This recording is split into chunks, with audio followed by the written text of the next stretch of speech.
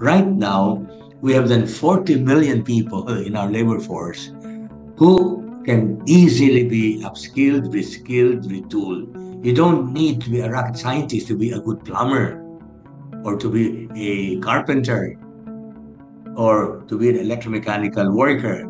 And precisely, we have the raw material. We're one of the few countries with still what we can call human resources that are increasing.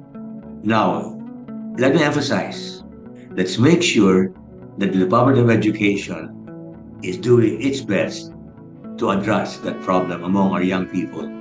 So that 10 years from now, 15 years from now, we have a lot of people who can work for artificial intelligence, robotics, data analytics, and so on and so forth that require really high proficiency in reading, math, etc. But in the meantime, we are very lucky that we have already this base of trainable people. And that is why we have to restructure, as President Marcos Jr. announced in his last State of the Nation address, we have to tweak our K to 10 and K to 12 so that more and more of our junior and high school students will become technical workers rather than possessors of academic degrees that lead to nowhere. It's been already at least 10 years when we've noticed that a lot of college graduates are either unemployed or underemployed. That's a very high rate of underemployment. A lot of people with college degrees are occupying jobs that are way below what they were supposed to be educated for. And that is a social problem. So which means that already for some time, we should have been giving emphasis to textbook rather than to college degrees. And now, more than ever, because you ask the construction sector, with the build, and real estate boom, there is a huge shortage of carpenters, plumbers, mechanics, bricklayers, and they cannot seem to fill that void. Still a culture problem that we followed the wrong model, which is the American model.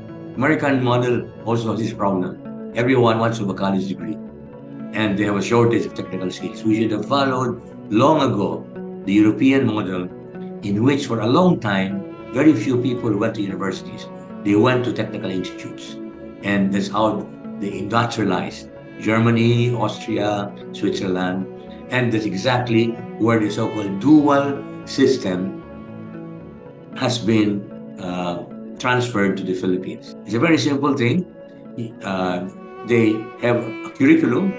These young people would be in a classroom part of the time, but most of the time they already are fielded to cooperating companies who give them on-the-job experience. And this can last for anywhere from 12 to 18 months. And that was a very effective way of upskilling these people. If you have money for education, keep putting it in the public school. We're very far from the ratio of expenditure to GDP that our neighbors are spending. Our typical neighbor, Indonesia, Singapore, Malaysia, they spend 6% or more of their GDP on public education.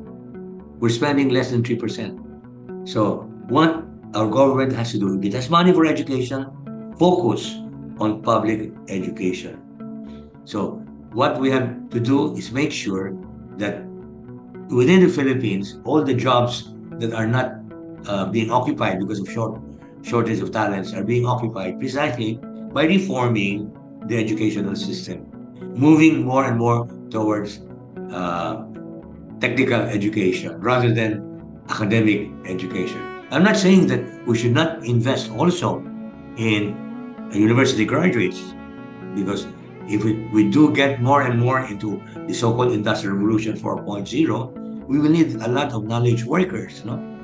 And that's why I am concerned about the low scores being obtained by our 13-year-olds and 14-year-olds in those international tests. But we have at least 10 years to prepare them. Fortunately enough, the leadership has taken the problem into their hands, and they have a whole committee that is now focusing on industry linkages.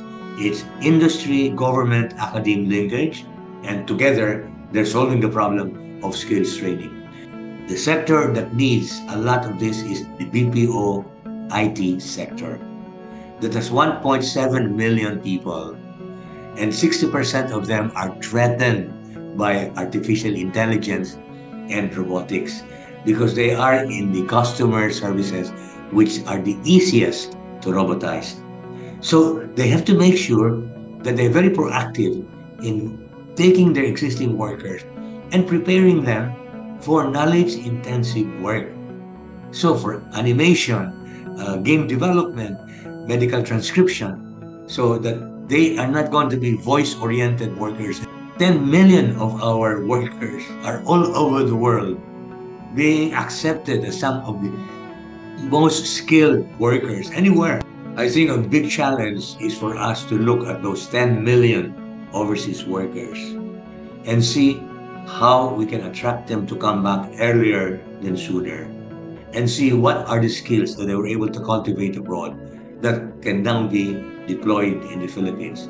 That is also one of the efforts of the PCCI, because that is already an existing workforce. They already have been exposed to more advanced industrial environments. So I think they can be now very useful as we transition from a low middle income economy to a high middle income economy in 2 to 3 years. So that means that our consumer demands will now be more and more similar to those in these countries where these overseas workers have been working, and they can be now useful in the Philippines. And if they can get sufficiently competitive salaries, they'll be happy to be with their families rather than working.